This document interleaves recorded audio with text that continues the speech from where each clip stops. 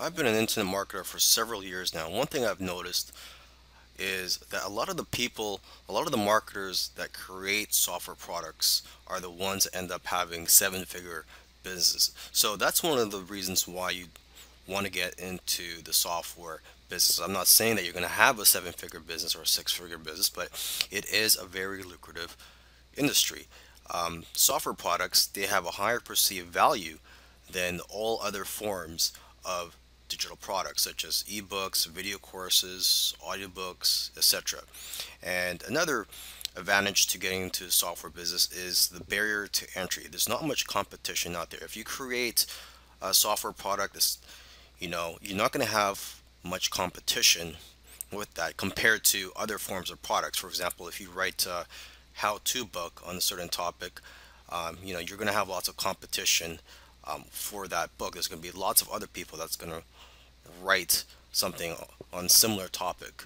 Okay.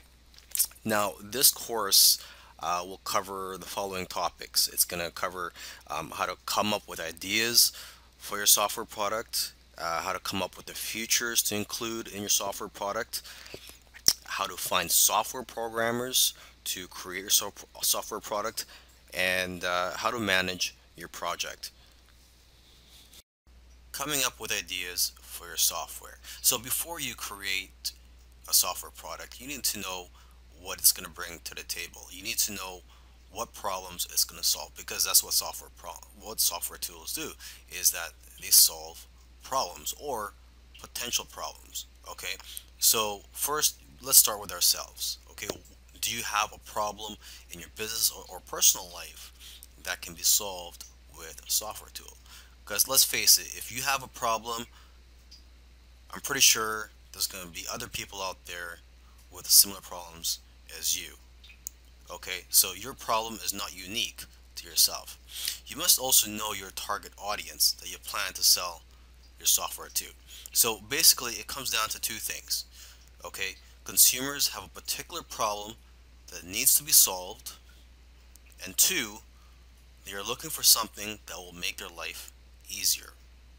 Okay, you can also look at social media, forums, and your customer base to get an idea of what types of problems your customers or potential customers have and what they're willing to pay for. Because most of the time, people will tell you what they want, and if you give it to them, they will buy it.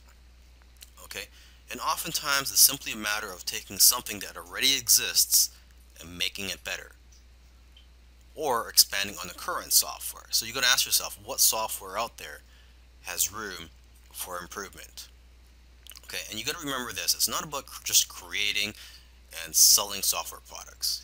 There's a lot of money to be made in selling software products. Don't get me wrong, but it's also about knowing what software products to create. So that's why it's important to know your target audience and know what it's like to be in their shoes.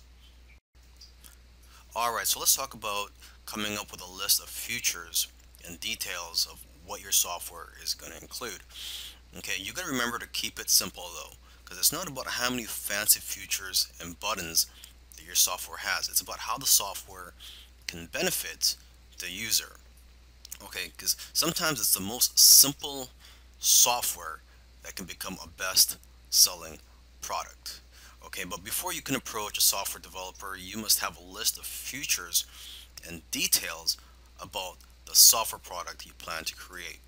Okay, so to get ideas, you can look at other software products in a similar industry, and also what you can do is go to a website called hotscripts.com, and this site includes programs and scripts in every popular programming language. So this is a great way for you to get familiar with the different types of software out there, and you could also read the reviews for the various software products on that site. And basically, the more knowledge that you have, the better the software you can have developed. Now let's talk about finding software programmers for your project.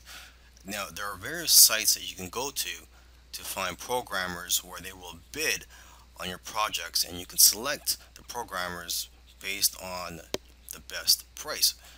But remember, you have to also make sure to select programmers based on their skills, and how well you feel comfortable working with them. Okay, so I've listed a few sites, the most popular sites where you can find programmers. There's rentacoder.com, elance.com, scriptlance.com, and guru.com. And you can also go to coding forums or other types of forums where programmers hang out to find people that are passionate about creating software products. Okay, so now when you visit these sites where programmers could bid on your projects, you have to know how to present your project. So make sure to first review how other people are listing your projects and how they are describing them on these sites. Okay, and you have to also be very careful. You don't want to give out too much information about your project because you don't want people stealing your ideas.